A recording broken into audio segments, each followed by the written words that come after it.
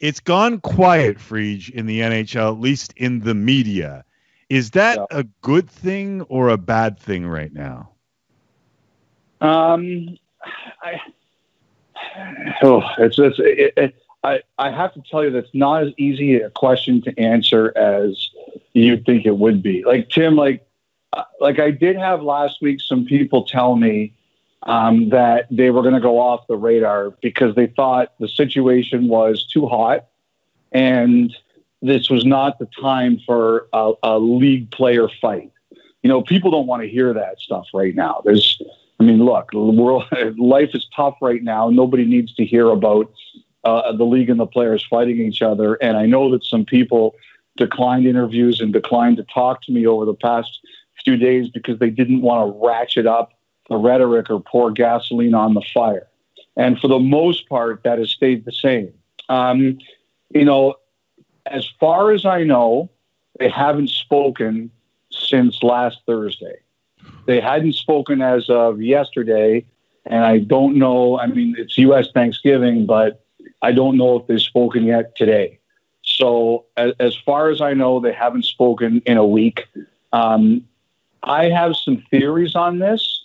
I think that the players feel, I know the players feel very strongly that they should play under the CBA that was just signed. I think everybody's kind of sort of looking at each other and saying, okay, who's going to make the next move and when is the next move going to come? And, I think the players feel like they don't want to negotiate against themselves. So from what I heard, they're not too eager to make any proposals. So we're kind of in a minor stalemate figuring out where this goes from here. How long can they afford that stalemate to exist? Like, basketball is coming back on the 22nd. College basketball is determined to be back. They're going to hand out the Super Bowl trophy no matter what the world looks like. Is Jan 1 off the table? Because, from my perspective, I know things are hot, but can you afford to be out of sight, out of mind for too long in U.S. markets? Well, Donovan, I'm a big believer in, I'm just, as a person, I try to be optimistic. I don't like pessimistic people. They're gigantic downers. I don't like having them around. And I try to, look at life optimistically, too. And so that's the way I look at this. I refuse to believe that everybody here would blow up the season. I don't believe it's going to happen. Now, do I think there are some teams that look at it and say we'd be better off financially if we didn't play? Yes, I think there are some, depending on when the vaccine rollout happens and when fans can come back in. But I think the players want to play. I think the commissioner wants to play. I think there's owners who want to play. They're worried about the long-term damage on their franchise values if they don't play. I think they know they got to get a new US TV deal done after this year. It's bad for the sport if you don't play. And as you mentioned, Donovan, everybody else is going to be playing. You can't be the one league that doesn't play. And never mind the NBA on the 22nd, their camps are supposed to start next week. Mm-hmm. So if the NBA's and one of the reasons this kicked up was the NBA signed its CBA with its players, and we knew that they were going to try to start playing on the 22nd, and people started saying, okay, well, where are we? So if the NBA's camps begin next week, and as we know right now with the number of cases exploding, who knows what's going to happen. But if they begin next week and there's still no date yet for the NHL, same questions are going to come up. What's our timeline here? What are we doing here? So I would suspect, if not this week because of Thanksgiving, the weekend or next week, they're going to kick up again. Because if the NBA does come back and the NHL's nowhere to be found, we're all going to be sitting here wondering, what on earth are we doing? Well, let's talk a little bit about, and I don't want to bring it down a notch, but the cases are exploding, and you're going to try and play a season in both the NBA and the NHL where you're doing what the NFL is doing. And I don't know if you can do the next man up as much in hockey as you do in football. Like DJ and I just had a conversation about the Canadian World Juniors quarantining in Red Deer. And I have a feeling that story is not going away, Elliotte, as much as some would like it to. And if that gets reconsidered, is the NHL going to have to rethink even pulling off a Canadian division right now? Well, I think that, Tim, all you can do is plan. Like, there's things you can control and there's things you can't control, right? Yeah. We can't control the spread of COVID. We like to think we could, but, like the way it's going, it's exploding. The second wave happened exactly as was predicted. Yeah. And we're also dealing with human fatigue. And so all you can do is say, we're going to try this and we'll adapt on the fly. That's all you can do. Like, you guys are both big college football fans. Because there's not a ton of them here in Canada, and I'm a big college football fan too, like, to me, that's the thing that I'd be scared about the most. Like, every week they're canceling 15 games. Yeah. Like, that sport has been completely tormented by COVID. So all I think you can do, Tim, is make your plans and warn your players to be smart and be safe, and tell them that if they're not, this is what's going to happen. I mean, I don't know if this is going to get off the ground, but you can't not plan for it, and you can't not try. It's just not an option. While we have you, we should circle back on some of the actual, league issues for teams. And Sergachev signs with the Lightning, and by my math, they're going to have some cap issues. I don't have the algebra credit that you're still trying to get, but evidently you think you can get it. So help us figure this out. Is someone going to have to move? How are they going to make this work with the cap being flat for the foreseeable future? Yeah, they're going to have to make moves. Like, Donovan, in the NHL in the summer, you can go 10% over the cap.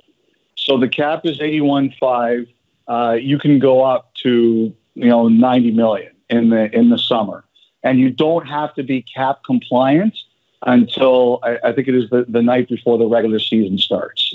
So, they have time. Now, this deal with Sergachev, it sounds like they kind of had this done almost right after they won the cup.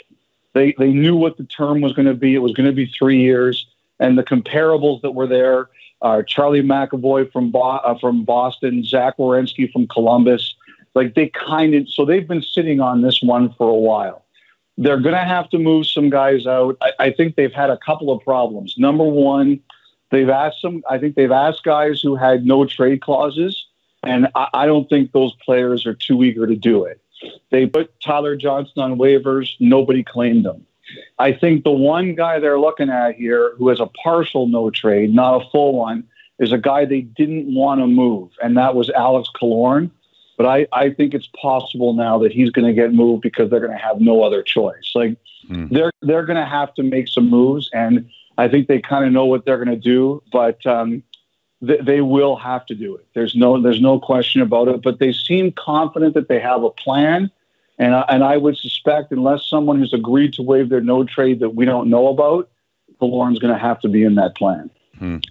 Who's the one team, Elliotte, that could make some noise here, whether it's shuffling pieces around or having the room and the assets to acquire some of these pieces? Well, I'm expecting Columbus to do something when this is over. Columbus they've still got to sign one of their star players, Pierre-Luc Dubois, but they've also got Gustav Nyquist is injured and had surgery. He's going to be out for a few months. Columbus wants to be aggressive. They want to add some scoring. They've been around Granlund and Hoffman, two guys who are probably the top two scorers who are not yet signed. And those guys are waiting to kind of make their choice when we know when we're going to play. So Columbus is a team I definitely think could do it. But I think in Canada, I think the thing we're all waiting for is what's going to happen with Patrick Laine. Like, it's clear Winnipeg has investigated this. It's clear that the player would like to move on. And, I think that's, in terms of Canadian teams, I don't think there's a bigger move that could happen before the season than that one. Wow. So I'm going to ask you to put your predictor hat on. What is going to happen with Patrick Laine? I think it's a really hard trade to make, Donovan. to me, if I was in charge, I'd probably keep him. I'd probably say, I think it's a really hard deal for them to make. And I just think it's a hard one to win. And I think right now, because of where we are cap-wise and situation-wise, I don't know how many partners there are. And what I would say to him is if you come back and you're great, and he had a good year last year. I thought he, him getting hurt in the playoffs was just such a big blow to them. He was clearly trying to play through it. I would just say you come up here and you continue to play great, and it's only going to help us increase the market to trade you. And I don't think the market is bad because he's a bad player. I just think the market's kind of crushed because A, how much you're going to have to pay him in a year, and B, what it's going to cost you to trade for him. So I would work out a deal where it says, come on back, play great, and let's work. And if it works, you'll go because we'll have more of a market. I just think right now the market's really tight for him, and Winnipeg's not getting what they want.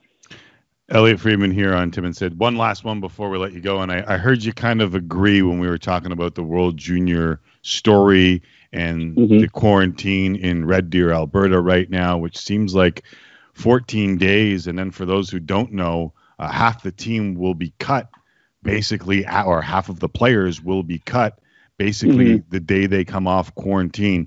I've been hearing some whispers that this story might not go away. Have you been hearing some of the same things? Similar. I'm not there. It's always tougher when you're not there. Yeah. But when the whole team is going into quarantine, Tim, what does that say to you? Yeah. If there aren't more cases, they're legitimately concerned there's reason that they could have more cases. Right. We'll keep our eye on it. If you hear anything, let us know, Freach, and we always appreciate you stopping by. All right, guys. Have a great night. Even if you went to Western. Good luck with those math problems. Jealous of greatness. Yes. All right. Just write your essays and do that algebra. All right. Get out of here. Take care. There is Elliotte Friedman, a fellow beauty school dropout, here on Tim and Sid featuring Donovan Bennett.